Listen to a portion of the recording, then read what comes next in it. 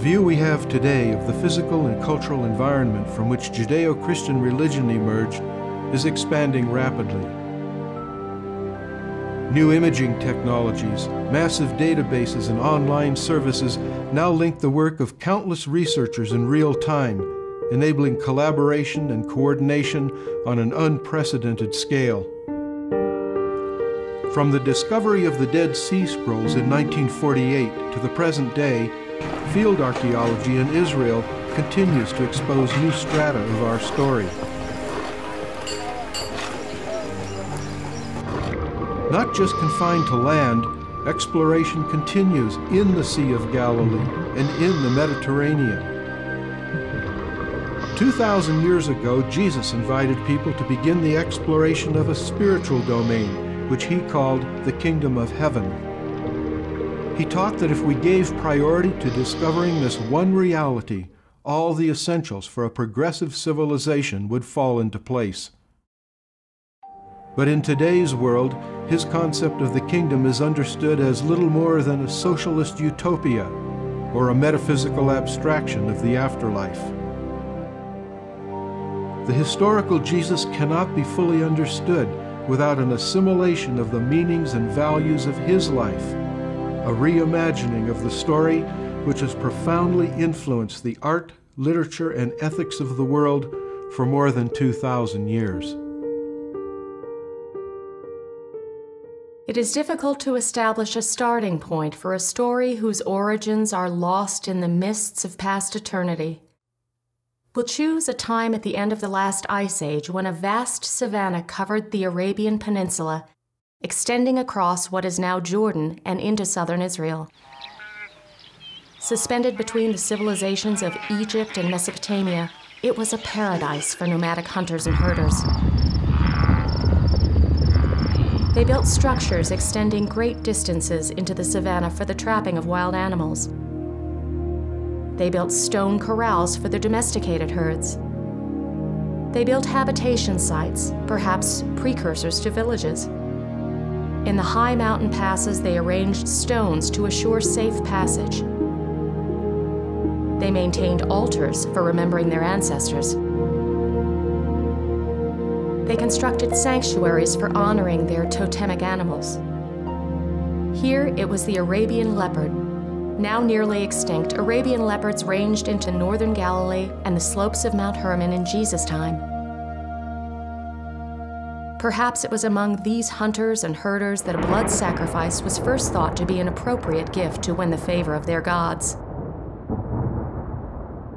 But with the progressive desertification of the Arabian Peninsula, many of these people migrated north to the region west of the Jordan River in search of grazing lands for their herds.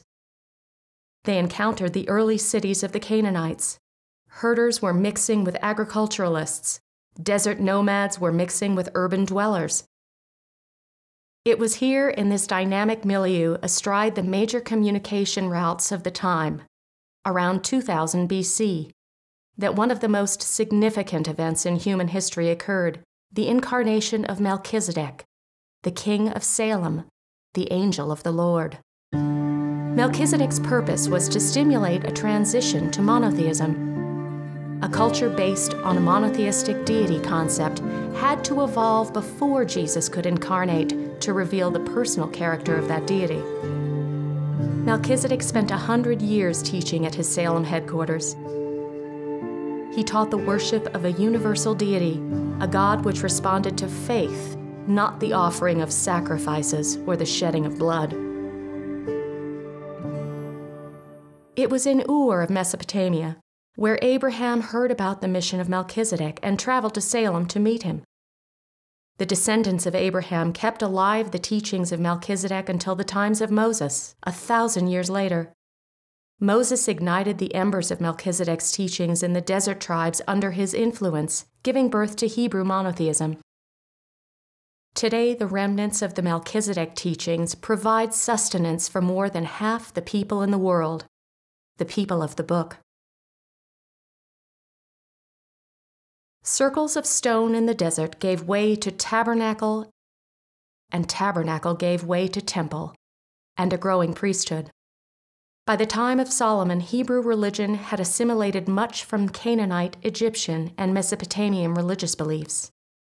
Monotheism only gradually evolved in Hebrew culture, fostered by a sequence of prophets, many of whom suffered greatly for their efforts to keep people oriented to the God of Melchizedek and Moses. But these prophets achieved the greatest feat in the history of religion, the conceptual evolution of a universal deity from a background of pagan polytheism. They gradually transformed the barbaric concept of the jealous and wrathful spirit god of the Sinai volcano into the exalted concept of the supreme Yahweh, creator of all things. These people had begun to realize that Yahweh was far greater than the god of a tribe, a nation, a race, or even an entire world. And thus did the process begun by Melchizedek some 2,000 years earlier prepare the stage for the appearance of Jesus, who would be a revelation of the personal character of this universal God. At the time of Jesus, Jerusalem was dominated by the temple and its politics. The ancient Zadokite priesthood had broken up a century and a half earlier as a result of corruption. The temple rulers had preserved Hebrew religion in spite of the Greeks, Parthians, and Romans only by making it into a rigid system of ritual, tradition, authority, and nationalism. The northwest shore of the Dead Sea had become a refuge for devout believers fleeing the politics and corruption in Jerusalem.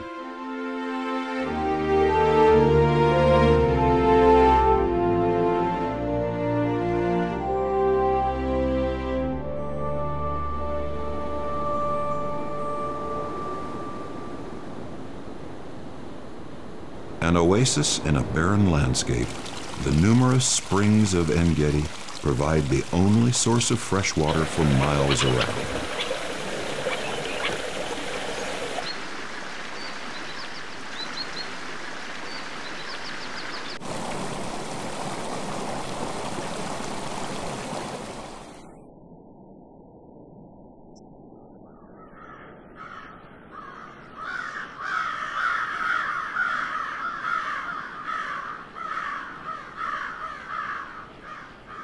En-Gedi had provided a place of political and spiritual sanctuary for more than 3,000 years. In Jesus' time, it was a gathering place for itinerant religious ascetics and herders of the desert.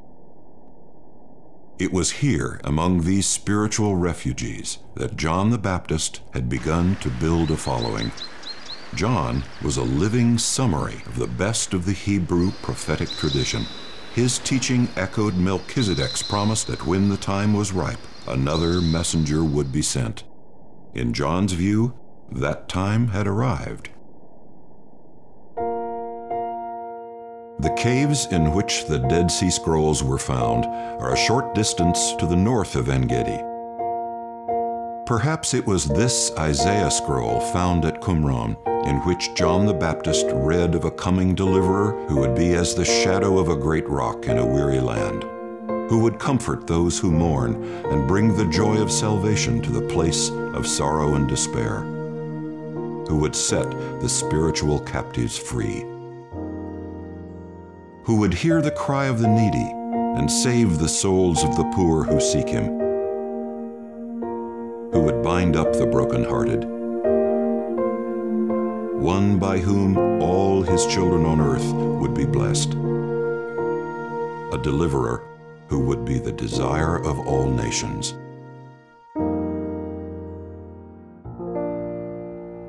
Northern Israel is dominated by the majestic presence of Mount Hermon, rising some 10,000 feet above the Sea of Galilee. Her waters begin their flow from springs and streams emerging from the mountain at its lower elevations.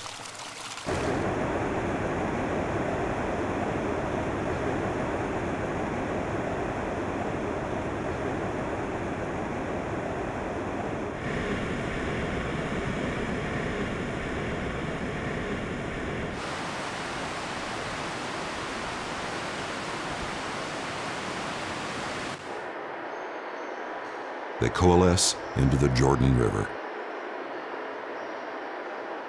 entering the Sea of Galilee just east of Capernaum.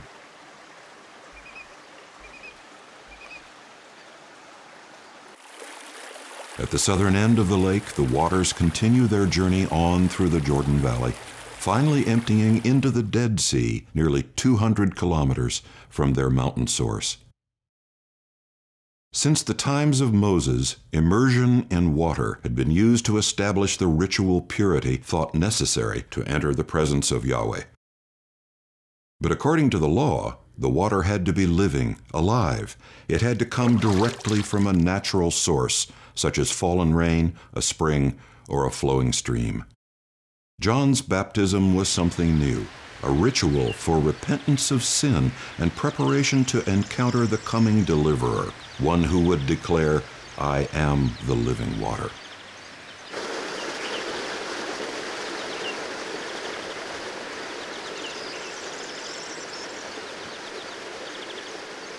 In March of AD 25, John the Baptist departed from En-Gedi, never to return. He journeyed north to the ancient Jordan ford, over which Joshua and the children of Israel had crossed when they entered the Promised Land. Here he began preaching and baptizing people, exhorting them to prepare for the coming of the promised deliverer. Over the following 9 months, he worked his way up the river to the vicinity of Pella. Thousands submitted to his baptism. His fame had spread throughout all of Palestine, and his work had become the chief topic of conversation in all the towns about the Sea of Galilee. On January 14, AD 26, Jesus of Nazareth presented himself to John for baptism in the Jordan near the Pella crossing. It is significant that Jesus chose to identify with the prophetic context of John's work, rather than the established structure of the temple cult in Jerusalem. His submission to the baptism of John was symbolic of his submission to the evolutionary stream of human religious concepts, which he would seek to expand. The spiritual illumination and the voice heard in the water at the time of his baptism affirmed to his human mind the reality of his divinity.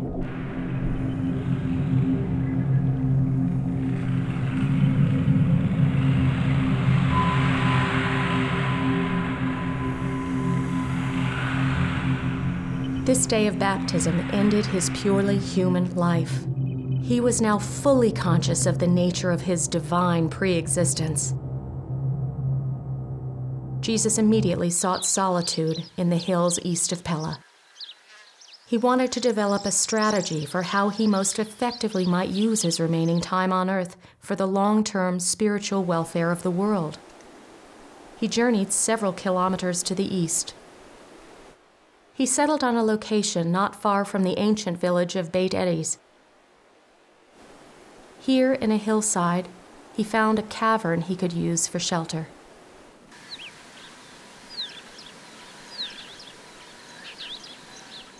A nearby spring provided fresh water.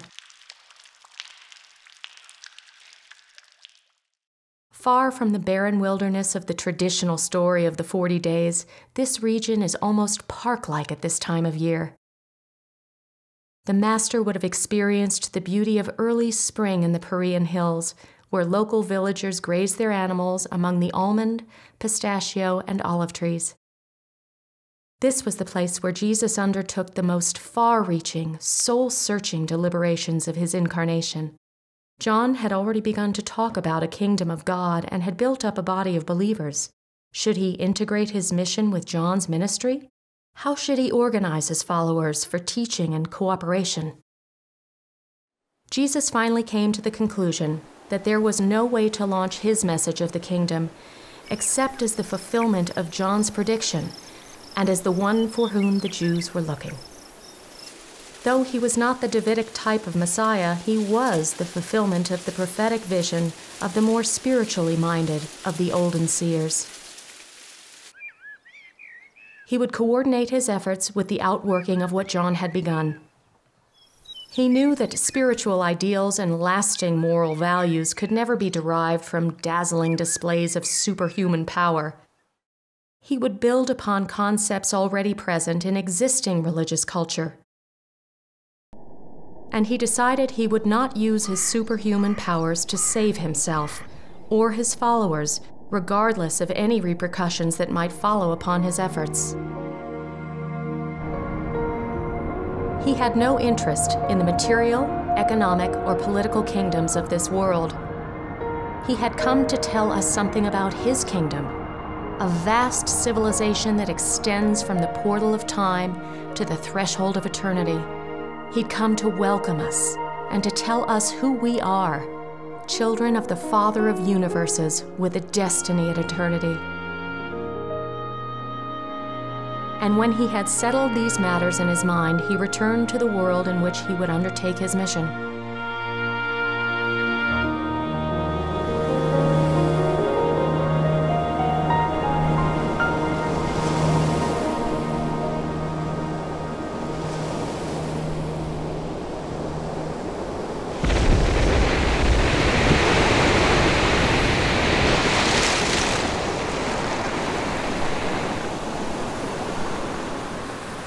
In 63 BC, a far different power entered the region, the Romans.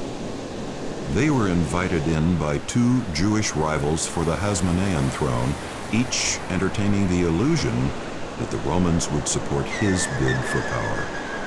And with the Romans came the massive building projects of the Herodian dynasty, which would forever change the Jewish homeland. In Palestine, Hebrew theology was coming into contact with Roman political order and Greek philosophy, a unique evolutionary confluence within which Jesus would attempt to plant an advanced religion.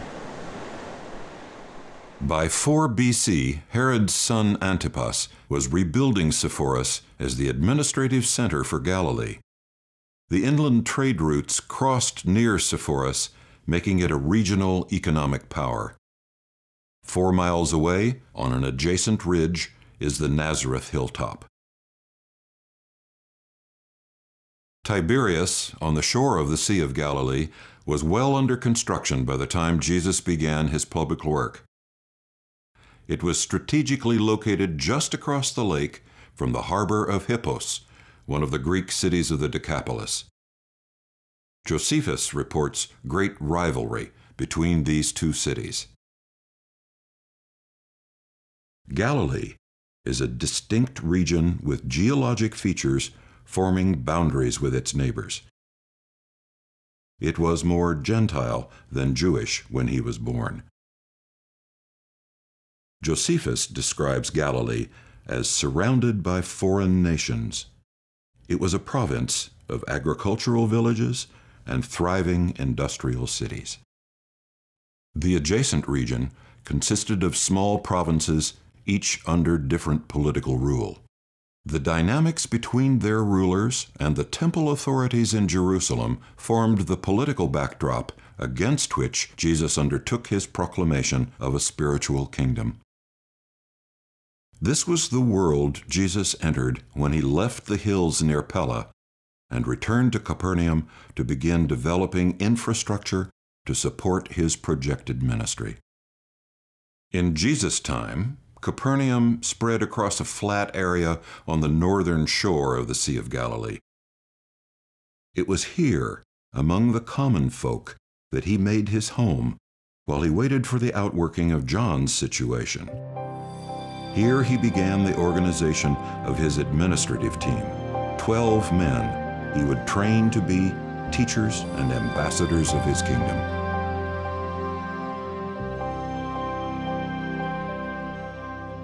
These were the men who would provide logistical support and crowd control as the numbers of people coming to see Jesus steadily grew. They were the men who would continue his work after he left. And they were the men who would be among the first to lay down their lives in the effort to spread his teachings to the world. During the day, they labored with their nets on the Sea of Galilee and began setting aside funds to support their future work. At night, they studied with Jesus at the synagogue library, where he taught them about the kingdom and illuminated their understanding of the Hebrew Scriptures. He intended to spread his message by building upon concepts already present in the minds of his listeners.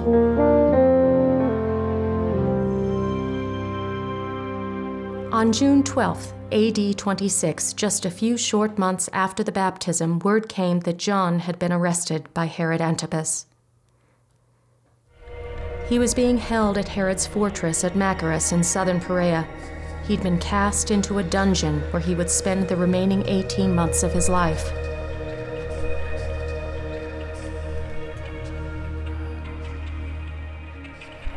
Jesus swung into action, and on the Sabbath of the following week delivered his first public address in the Capernaum synagogue.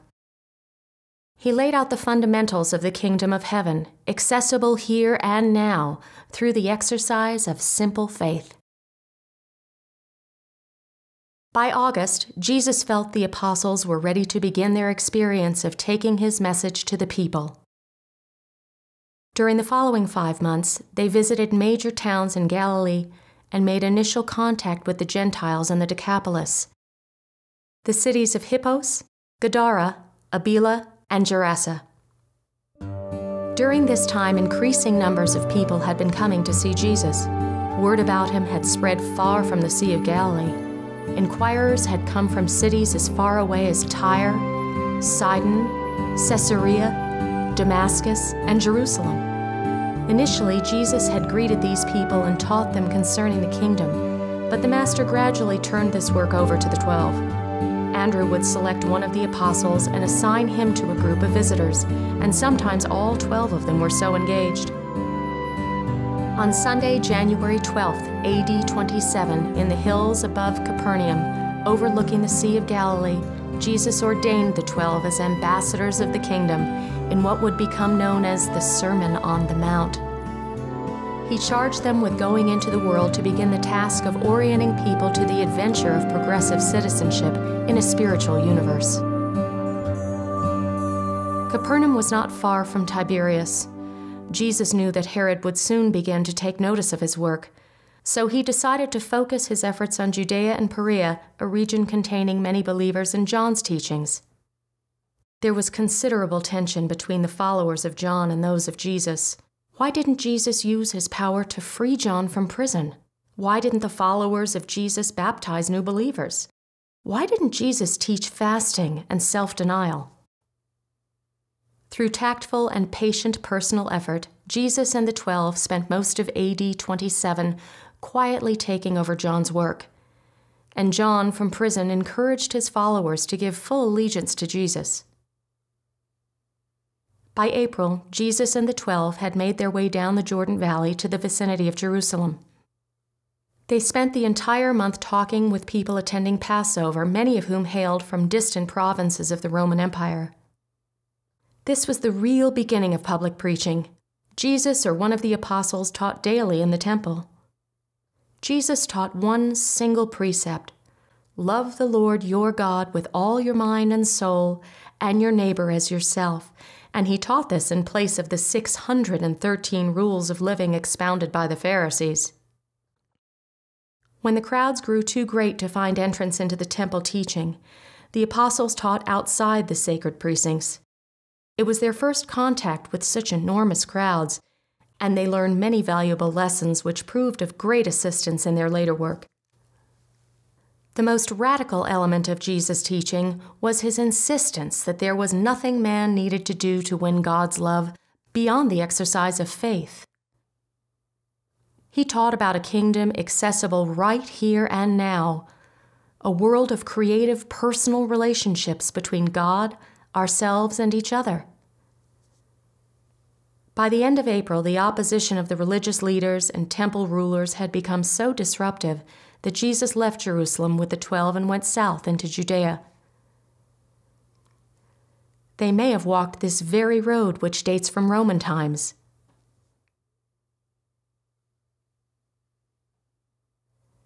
They did no public preaching, but went from house to house, talking with people about the kingdom. and this was a pattern that came to characterize much of their work. They would work in a particular area until the interference of the religious authorities became too distracting.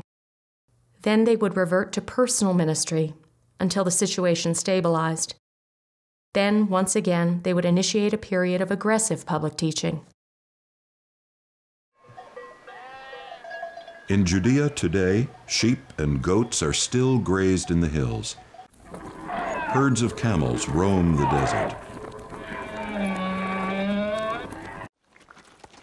Ibex dominate the canyon walls in the Dead Sea region. Olive trees may be found that have nourished people for hundreds of years. Farther to the south, Judea extends into the Negev desert. Here we find Kirioth, the birthplace of Judas Iscariot, the only Judean in the apostolic group. A short distance from Kirioth lie the ruins of the ancient city of Arad, which contain the oldest Yahweh sanctuary yet discovered. Its altar for burnt offerings is constructed around a large, uncut stone. Close by is the Holy of Holies, containing 2 standing stones, one for Yahweh and one for Asherah, his divine feminine consort. Perhaps a faint echo of the ancient Mesopotamian stories of a divine couple who came to earth to teach humankind the arts of civilization.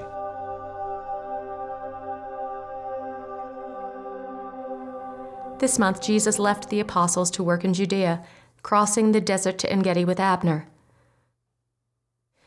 The walk from Hebron to En-Gedi is almost 15 miles, with a 4,360-foot elevation change. Jesus wanted to spend some time with the followers of John, who congregated at the oasis. Abner was the chief of John's disciples and the acknowledged head of the Nazarite colony at En-Gedi. The tension between the leaders of John's disciples and the apostles of Jesus grew worse with the increasing number of believers in Jesus' teachings. Integrating his message with John's and fostering productive relationships between the two groups were perhaps the biggest challenges facing Jesus during his early ministry. In June, they returned to Jerusalem. They did no public preaching. They set up camp among the olive trees in Gethsemane and engaged in personal work. But by the end of the month, opposition had grown once again, and Jesus decided to take the apostles north into Samaria.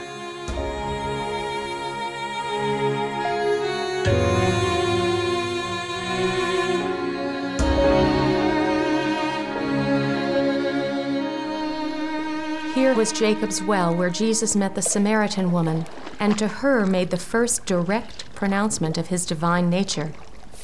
He told her about the living water, the water which would quench the thirsting of the soul. The enthusiastic reception of the Samaritans greatly encouraged the apostles in their work. It also helped them overcome their strong cultural prejudices against the Samaritans. On the slopes of Mount Gerizim, they set up camp. They taught in the Samaritan cities each day. In the evenings, they would gather at camp, where Jesus would continue to instruct them in the ways of the kingdom. The Samaritans believed Yahweh had designated Mount Gerizim as the location for the temple, not Jerusalem. The Samaritans had worshipped in a temple here for hundreds of years, a temple which had been destroyed by the Hasmoneans in the previous century. In later years following the resurrection, the Apostle Philip taught on this site. But the religious authorities were becoming more aggressive and relentless in their harassment of Jesus. Herod Antipas was in a turmoil, afraid to release John and afraid to execute him. Accordingly, Jesus took the apostles south to a secluded area of Mount Gilboa. He wanted more time to teach and train them, and perhaps do some quiet work in the nearby cities of the Decapolis. He was reluctant to undertake any further public work until John either should be executed or freed to join them in a united effort. Mount Gilboa was in the territory of the Decapolis, conveniently located outside the jurisdiction of Herod Antipas and the Jerusalem temple authorities. Pella and Magadan Park became important locations in Jesus' public work for the same reason. From bases of operations set up in these locations, Jesus and his followers could launch evangelistic missions into neighboring territory and then return to safety when the hostility of the religious authorities became too great. The encampment on Mount Gilboa became a turning point in the work of the kingdom. John the Baptist, working from prison, had appointed 12 apostles, and these 12, led by Abner, met in conference on Mount Gilboa with the apostles of Jesus led by Andrew. They camped here and worked for 3 weeks to coordinate divergent efforts, to compose differences of opinion, to plan joint preaching tours, to establish financial strategy, and to socialize their personal religious practices. Jesus refused to participate, insisting that he was the representative of the Father to the individual, not the group. He encouraged the two groups to work out their differences as best they could. Neither could they get Jesus to comment on the ritual of baptism, a matter of great contention between the two groups. Baptism was the price which the followers of Jesus paid to keep the followers of John with them. In early November, the two groups moved across the Jordan Valley to Pella. They set up a headquarters for joint operations. By now, Jesus had successfully taken over the infrastructure of John's movement. Abner had become a devout believer in Jesus and a tireless worker for the kingdom. Pella is located in a tiny valley with a perpetual spring between two hills. In the 1st century, the Romans had begun a slow rebuilding of the urban center. The town itself appears to have occupied the northern hill at the time. To the southwest, less than a mile from the city center, is a large open space with a natural amphitheater. This space opens onto the Jordan Valley and the place where the Roman road crossed the Jordan River, connecting the Mediterranean coast with the inland route to Mesopotamia. This was the route over which thousands traveled from distant lands to meet Jesus and hear his message.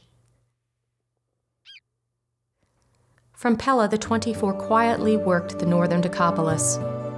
They went in pairs, the apostle of John baptizing, while the apostle of Jesus did the teaching.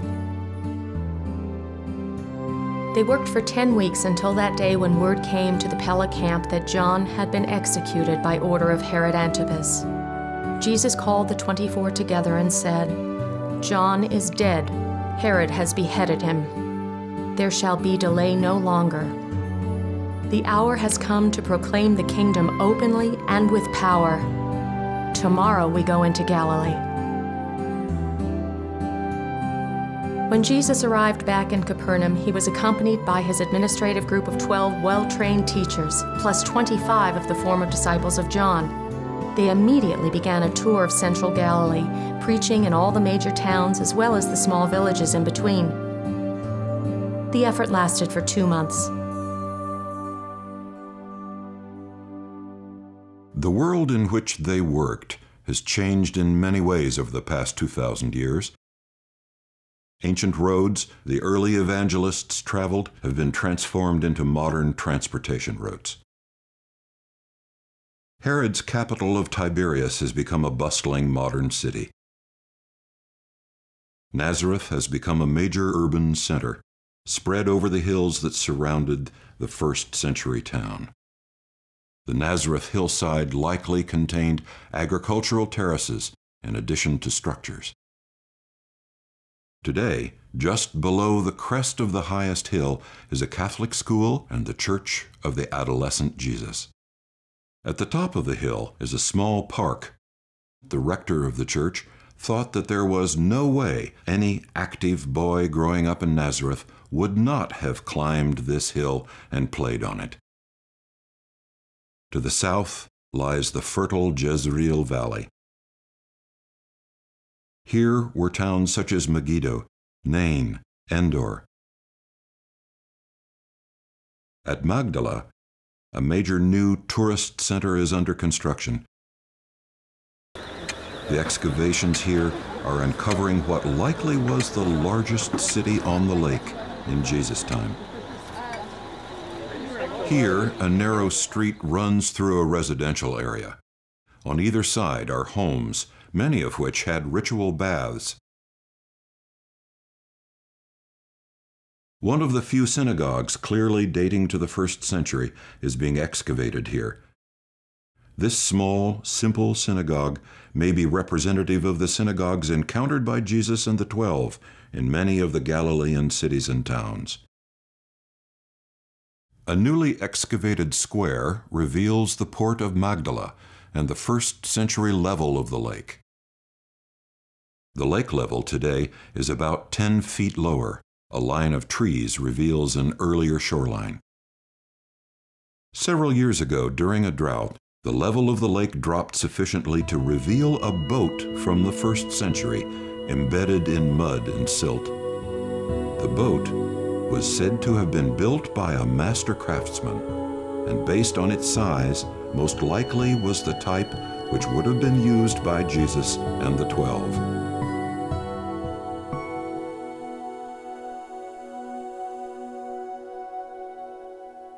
Jotapata may be taken as an example of many other Galilean cities of the period.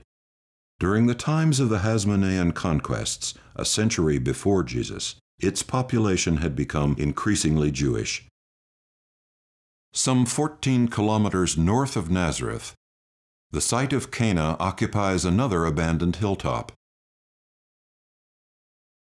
Gamla, the Machu Picchu of Israel, was on a remote mountain peak just to the east of the lake. It was destroyed following a brutal siege by the Romans in 67 AD and never resettled. It is one of very few locations left undisturbed since the 1st century. From the city, the Sea of Galilee could be seen some 17 kilometers to the west, with Capernaum on the northern shore. At the end of March AD 28, Jesus, Abner, and the entire group made their way south to Jerusalem for Passover. Jesus intended to keep a low profile and do no public teaching. He set up headquarters at Bethany in the home of his childhood friends, Mary, Martha, and Lazarus. But the number of people coming to see him quickly grew so large that they moved to the Garden of Gethsemane, setting up a camp just outside the city. Here they met and talked with hundreds of inquirers from distant lands. After a month of work, it was decided that Abner and the disciples of John would go south and work in the towns and villages of Judea. Jesus and the 12 would return to Galilee. The response to the first preaching tour of Galilee had been so great that Jesus now set up a training camp on the lakeshore near Bethsaida, just south of Capernaum.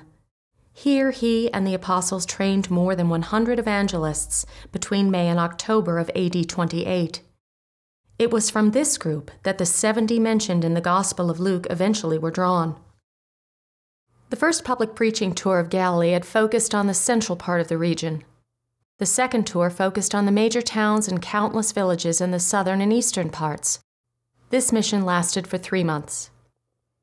Out over the roads and trails of Galilee, Jesus sent the apostles and more than 100 graduates from the Bethsaida training school in teams of 2. David Zebedee, brother of James and John, had set up a messenger service employing more than 40 runners who kept the various teaching groups in contact. These runners traversed these rugged roads as well. In all his teaching, Jesus focused on the basics of the kingdom. Yahweh is best understood as a loving, caring father of a large family who loves each of his children with an infinite love. Every human being lives within this extended family, this living organism. Increasing numbers of people were coming to the encampment on the northern shore, many of them women. Much to the amazement of his apostles, Jesus established a corps of women disciples, a group of women who would teach and minister to other women. These women in turn trained a group of more than 50 additional women to do home ministry and care for the sick.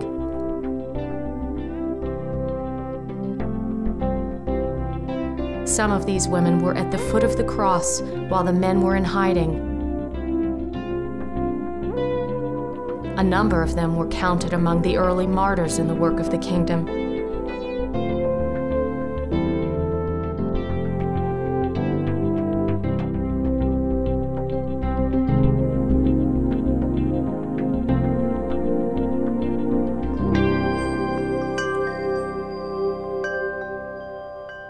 Entire civilizations have come and gone, but the Sea of Galilee today remains much as it was when Jesus walked along her shore. Perhaps in no other place is it possible to see, hear, and feel the same things the Master experienced in daily life.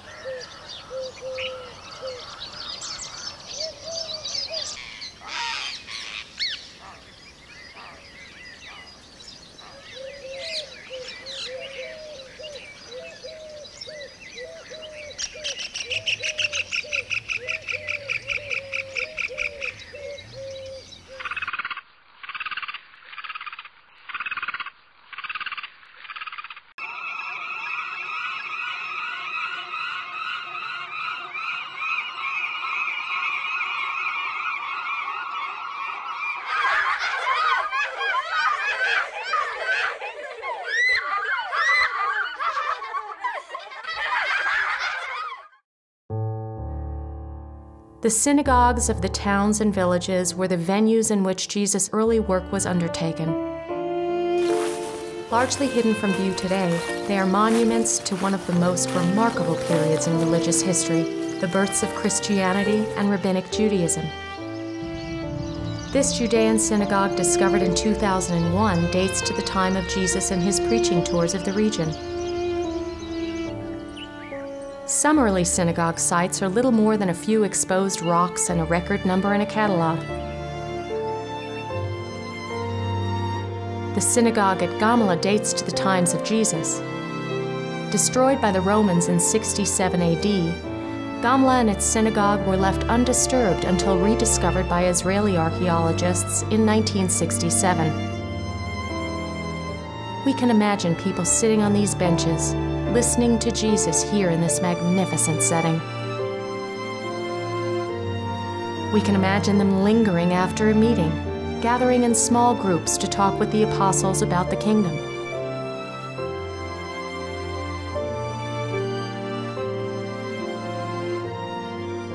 The Gamala synagogue contained elements common to many synagogues built from the 1st through the 5th centuries. Rows of stone benches, usually on 3 sides of the interior, provided seating. Interior columns supported a roof and a second story which let in light. A special niche provided storage for scrolls. Nearby would be found a mikveh, or other source of water for ritual purification. The word synagogue originally referred to an assembly of the community.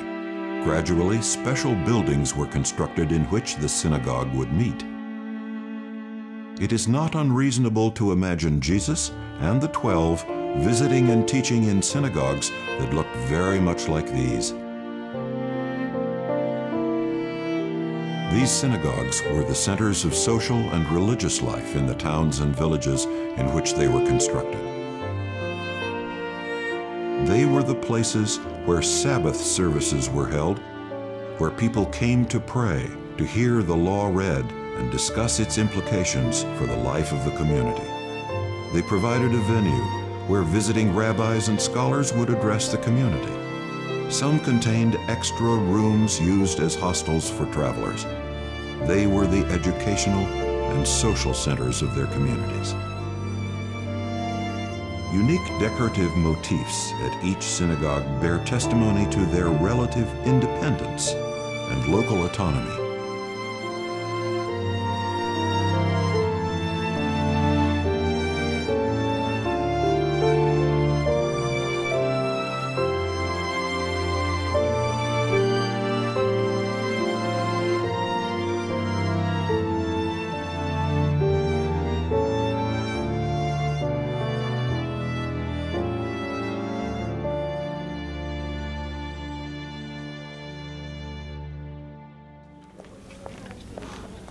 The synagogue seen by the majority of visitors coming to the Holy Land today is the monumental structure at Capernaum.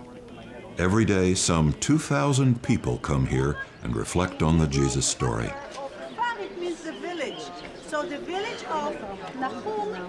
Is this the synagogue in which Jesus spoke? The synagogue seen today was reconstructed from rubble early in the 20th century. Coins were found beneath the floor from the late 4th century, but signs of an earlier structure were found as well.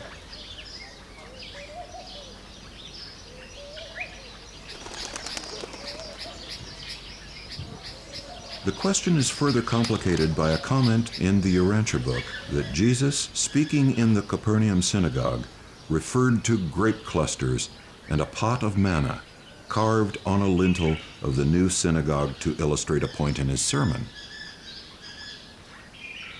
Is this a lintel from the 1st century synagogue? The story of the Capernaum synagogue remains unfinished. By fall of AD 28, the fame of Jesus had spread far and wide, primarily as a result of the many healings which took place in his presence.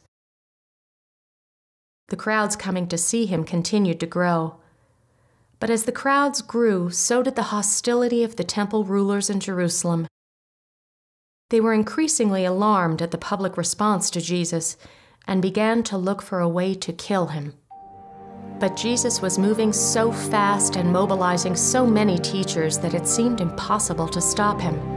Increasingly, he used parables to describe the kingdom, enabling him to get around the harassment of the Pharisees who now followed him everywhere.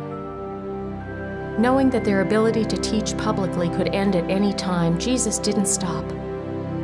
2 weeks after the completion of the second Galilean tour, the most ambitious effort of his Galilean ministry was launched.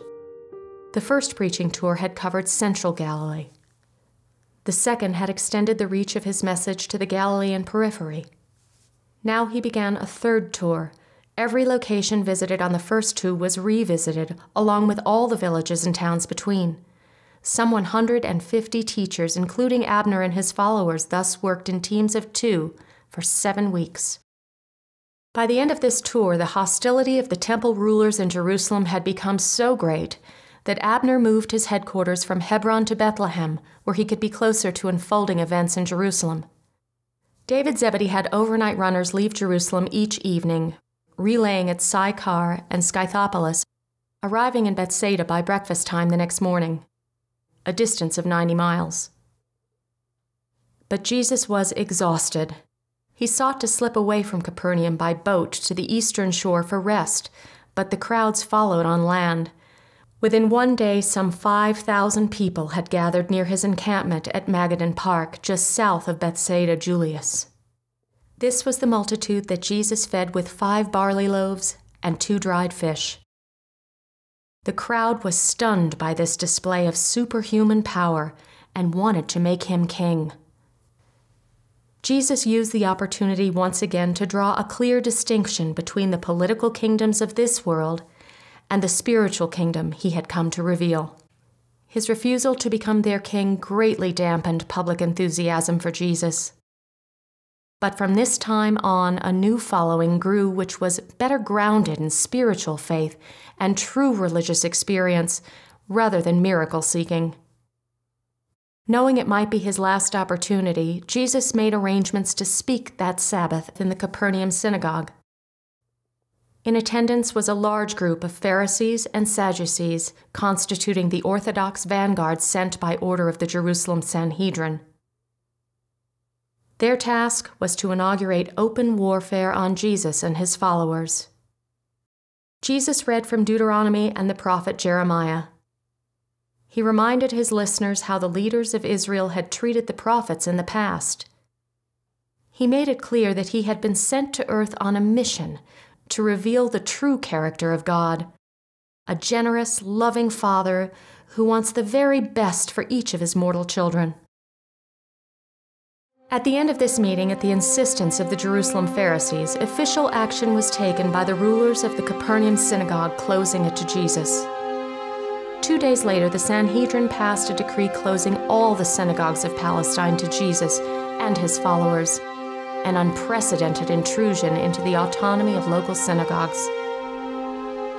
Before the end of the month, Herod Antipas had relented under pressure from the temple authorities and had authorized the arrest of Jesus in Galilee. This was the figurative moment when the veil in the temple was torn asunder. The 2,000-year effort to foster a monotheistic religious culture from which an advanced religion could be taken to the world had reached a dead end. From the blood and ashes of the first century, Hebrew religion would be transformed into rabbinic Judaism, and the simple teachings of Jesus would be transformed into a religion about his death and resurrection. A few days after the closing of the synagogues, David's messengers arrived at Bethsaida with the news that agents of the Sanhedrin were on their way to arrest Jesus. The master made it clear that he was not ready for an open clash with the religious authorities. Neither was he interested in becoming a martyr. He told his apostles to prepare to depart immediately for a preaching tour of the Phoenician cities on the north coast. Accordingly, they left Capernaum in the Sea of Galilee. They traveled north through the territory of Philip, following the canyon of the Jordan River. At the north end of the canyon is the beginning of the marsh country. Ecologists say this was one of the most complex ecosystems anywhere in the Levant at this time. This vast wetlands habitat is fed by the waters of Merom on the west and the Jordan River on the north. It provides resting places for the more than 500 million birds that migrate twice a year between Africa, Asia, and Europe, using the Great Jordan Rift Valley as a flyway around the barrier posed by the Mediterranean Sea. This was a significant turning point in Jesus' public ministry. The work of the kingdom was breaking free from the confines of Hebrew religion. From now on, it would spread and take root in the world of the pagan Gentiles and the Greeks.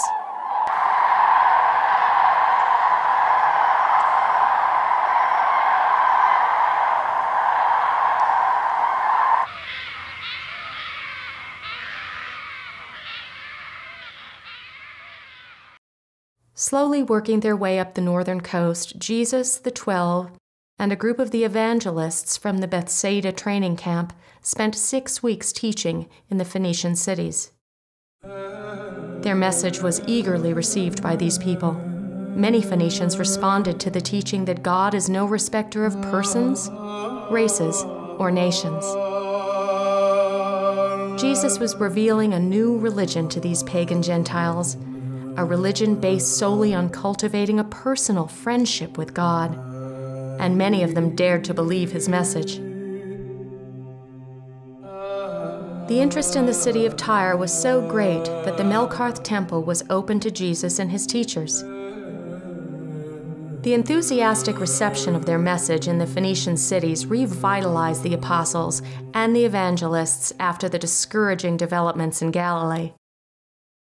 6 weeks into this tour, David's messengers brought word to Jesus that remnants of the believer community in Capernaum and some of the teachers were attempting to reorganize.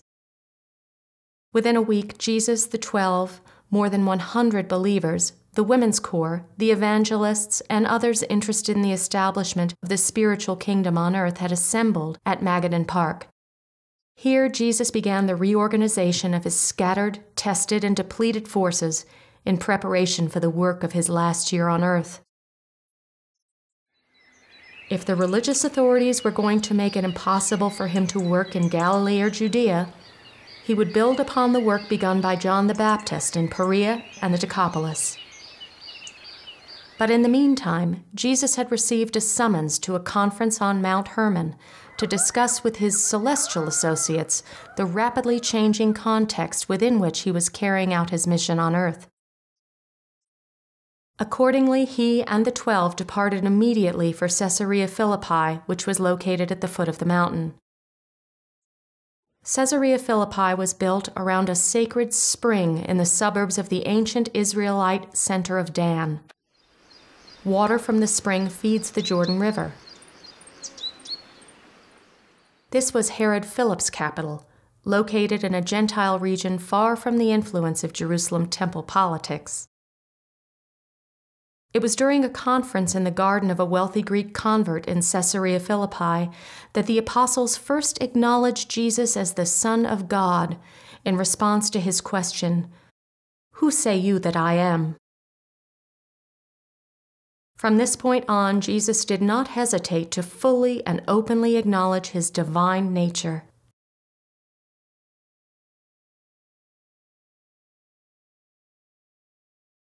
Mount Hermon is a cluster of 3 distinct ridges. Its ancient limestone, broken by faults and erosion, captures melting snow, which emerges in countless springs at the lower elevations.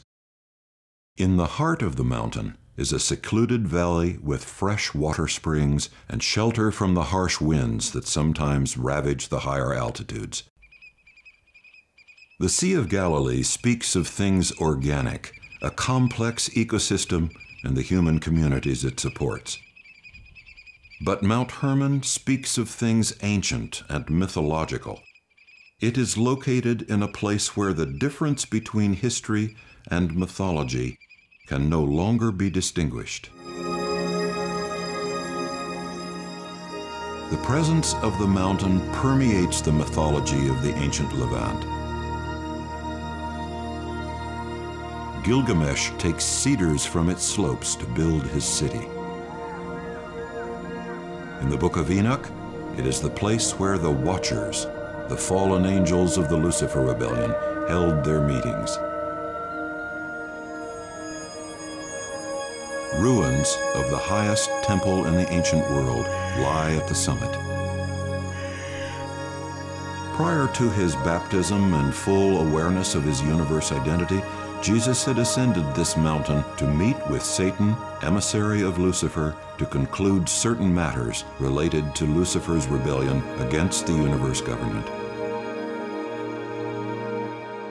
The Master's struggles on the mountain had nothing to do with the kingdoms of this world, but with the sovereignty of an entire universe, a matter forever settled on Mount Hermon by Jesus, the heroic mortal Joshua ben Joseph. In August of AD 29, Jesus ascended these slopes with 3 of his apostles. He had been summoned to a meeting to discuss repercussions of a more focused planting of his message into the context of Greco-Roman paganism. Jesus had come to release the spiritual potentials in Hebrew religion, which Melchizedek had planted. But centuries of resisting, repeated Gentile incursions had taken its toll. Hebrew religion had been successfully fortified against any further development. And so it was that Peter, James, and John witnessed a conference between Jesus, Gabriel, and Father Melchizedek here on the slopes of Mount Hermon. If his message was to be planted in the world of the pagan Gentiles, it quickly would become buried in mystery and superstition. It would become heavily influenced by the beliefs in the magic power of sacrifice and blood which characterized the religions of the ancient world. The funeral would last for centuries. It would be at least 2 millennia before his resurrection from a tomb of pagan ritual and belief might begin to take place. He would take his message to the Gentiles, but he would continue to do everything possible to establish the Jewish people as torchbearers of the kingdom. And he would force the religious leaders in Jerusalem to make a clear and final choice regarding the part they would play in his mission. By now it was the late summer of AD 29. Abner was sending out teachers from his Bethlehem headquarters to the cities of Judea and Samaria and as far away as the Jewish communities in the Nile Delta. Jesus and the 12 had returned to the camp at Magadan Park. David's messenger service kept these scattered working groups in contact with each other. At Magadan Park, the kingdom aristocracy had gathered and plans were made to begin an extensive mission to the Greek cities of the Decapolis. In Jesus' time, these Greek cities and the roads connecting them were recovering from the destruction wrought by the Hasmoneans a century earlier. The Romans had begun an economic revitalization of the entire region. Jesus sent the apostles and evangelists out into these cities in small groups. He then went from city to city to encourage and coach the various groups while they were engaged in teaching. These were grand cities, strategically located on the main highways of the ancient world.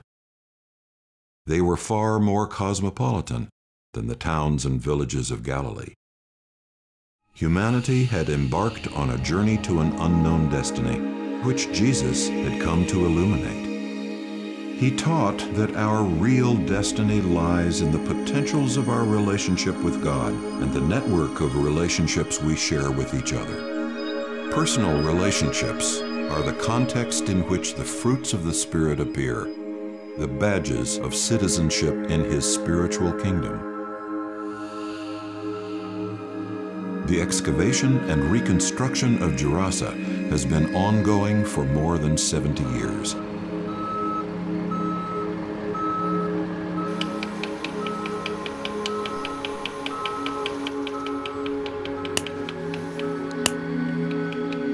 It was a rising economic power in Jesus' day.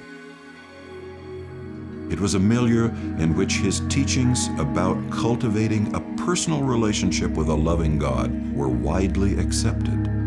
It was here that the Pharisees asked Jesus if many or few really would be saved. In response, Jesus pointed out that salvation was a matter of personal choosing. He told them, "The door to eternal life is wide enough to admit all who sincerely seek to enter, for I am that door." Remains of agricultural terraces in the nearby hills help us appreciate the scale of the urban center they supported. Gerasa was one of the Decapolis cities most visited by Jesus and the 12. Just south of the Yarmouk River Canyon lies the site of Abila. Blessed with copious springs and fertile soil, the city lay on the strategic route from Arabia to Damascus. Ruins of Byzantine churches and Roman temples lie amidst olive groves, wheat fields, and grazing sheep.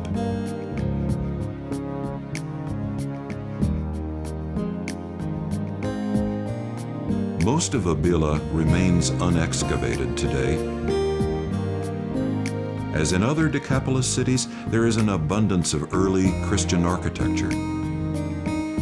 Abila was one of the cities in which Jesus and the 12 labored during that period when they were taking over the work of John the Baptist. Perhaps entering the city on this road, which comes from Gadara, some 20 kilometers to the west. Just south of the Sea of Galilee, Scythopolis lay at the crossroads of the routes connecting Asia Minor with Egypt and the Mediterranean Sea with Arabia. A short distance from this urban center was an amphitheater in which the Greeks held games and sporting events, which would have been offensive to devout Jews. Another 5 levels of wooden seating extended above the stone rows, providing seating for 5,000 to 7,000 spectators. Scythopolis was a relay point for David Zebedee's runners. Its proximity to Galilee made it one of the most frequently visited of the Decapolis cities. Hippos was spectacularly located on a diamond-shaped mountain that rises 1,000 feet above the eastern shore of the Sea of Galilee. It was the smallest of the Decapolis cities due to limited rainwater storage on the site. It had panoramic views of the lake. Simon Peter was in charge of the work here during the Decapolis mission. 8 churches dating to Byzantine times provide testimony to yet another active early center of Christianity. The city was destroyed by the great earthquake of 749 AD, which killed tens of thousands of people. Fallen columns point in the direction of earthquake forces. The city of Gadara had its own port on the Sea of Galilee, 10 kilometers away. These were city-states, each controlling the surrounding territory. Gadara linked 2 major highways of the time, the King's Highway connecting Egypt with Mesopotamia, and the Great Trunk Road from the Phoenician coast. The city was distinguished for its cosmopolitan atmosphere. It attracted writers, artists, philosophers, poets, and scientists of the day. It became known as the City of Philosophers. The Apostle Thomas had worked here as a carpenter and stonemason several years before becoming one of the apostles. Philadelphia is the only Decapolis city which has continued to play a major role in the region up to contemporary times. Today, it is surrounded by Amman, the capital of Jordan. Of all the cities of Perea, in Philadelphia, the largest group of Jews and Gentiles, rich and poor, educated and illiterate, embraced the teachings of the kingdom. It was at Philadelphia that Jesus talked about the positive nature of the kingdom. His was a religion of positive action. A church eventually was built on the site of the synagogue of Philadelphia. The synagogue on this site had never been subject to the supervision of the Jerusalem Sanhedrin, and therefore had never been closed to Jesus and his followers. By the time of Jesus' last 3 months on earth, Abner was teaching there 3 times a day.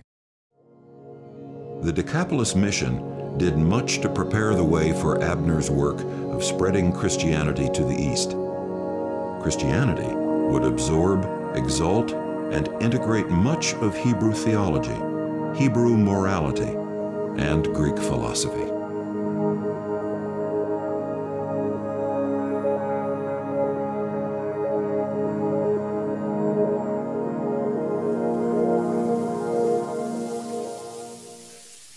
By mid-September of AD 29, everyone had returned to the camp at Magadan Park.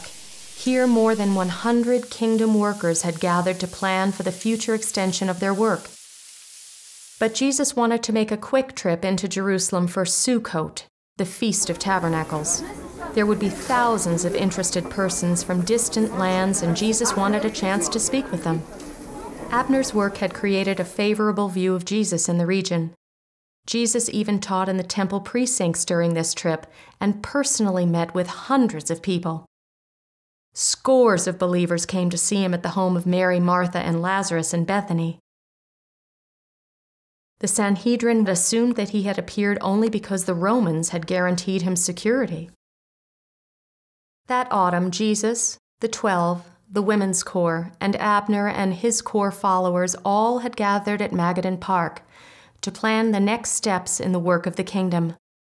On the nearby shore of the Sea of Galilee, following 2 weeks of intensive training, Jesus ordained a dedicated group of 70 as ambassadors of his kingdom. Abner was placed at the head of this group and immediately launched a 6-week mission. He sent these teachers out in teams of 2. They preached in all the cities of Galilee, Samaria, and Judea. In the meantime, Jesus and the 12 moved their tents south to a place near Pella and established a new teaching headquarters. Nearly 300 believers followed them. Jesus no longer had to go to the people with his message. They were coming to him in great numbers. Daily pilgrims arrived at Pella from all parts of Palestine and remote regions of the Roman Empire, some from as far away as Mesopotamia and the lands east of the Tigris. In December, Jesus decided to make another quick strike into Jerusalem for Hanukkah, the Feast of Dedication. He had gone to Sukkot to proclaim his teachings to the gathered pilgrims. He now made one last attempt to convince the leaders of his father's people of his divine mission and message, taking with him only Nathanael and Thomas. It was on this trip that he restored the sight of Josiah, the blind beggar, on the Sabbath, near the temple, as an open challenge to the Sanhedrin and the temple rulers. When Jesus tried to communicate to the temple rulers that he had been sent by God with a message for them, they accused him of blasphemy. When he did things that appeared to be miraculous, they said he was in league with devils. And thus did Jesus leave Jerusalem, not to return until his fateful trip to Passover a few months later.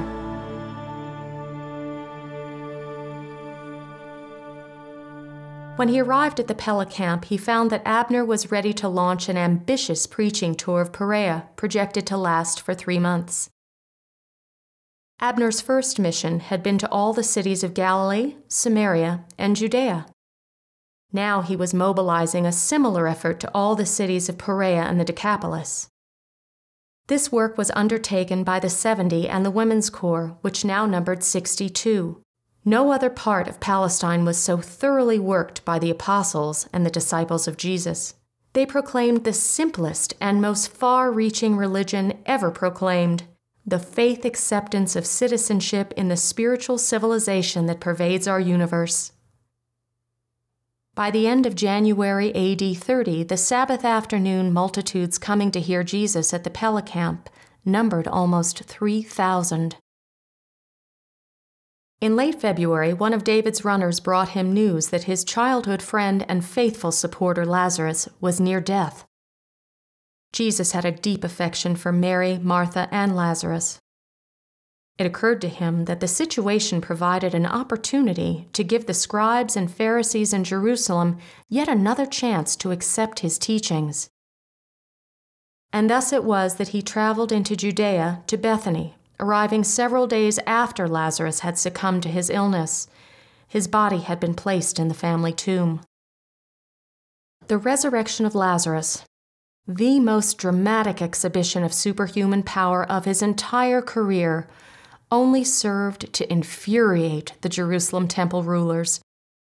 A few weeks later, the Sanhedrin ordered the arrest of Lazarus, forcing him to flee to Philadelphia, where he became a chief supporter of Abner's work.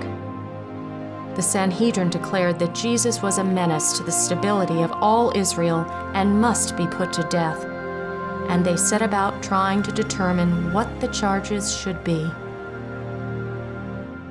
But Jesus returned to the Decapolis before they could apprehend him. Here, the interest in his teachings was at the highest point of his entire public career, and he continued to teach and train new messengers of the kingdom until it came time to go up to Jerusalem for Passover. By this time, close to 5,000 people were attending the Sabbath gatherings at the Pella camp.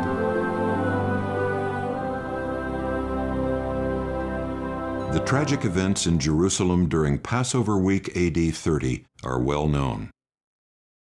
Today, some 2,000 years later, the story is still retold countless times every day in virtually every country of the world. When his arrest finally occurred, it was away from the crowds and witnessed by few mortals, but an entire universe looked on in shocked disbelief as the incarnate Creator was arrested as a common criminal. Suspect is in custody.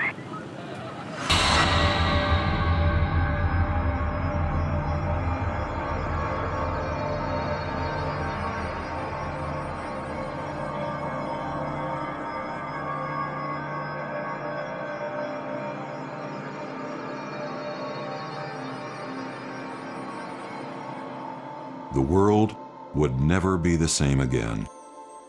Something new had begun to precipitate from the milieu of Greek philosophy, Hebrew morality, and Roman law, catalyzed by stories about the miracles, death, and resurrection of a celestial visitor.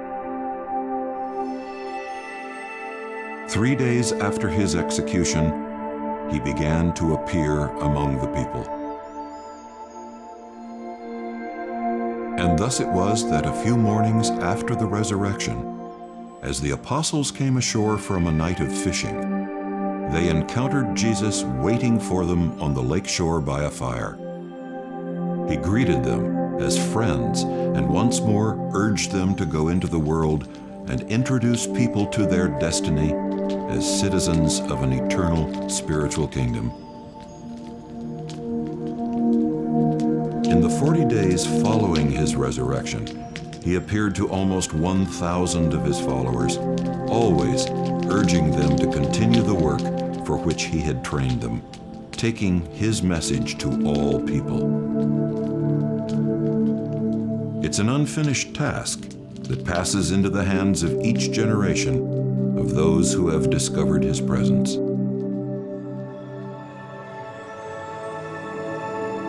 He's waiting for us on the shore by the fire.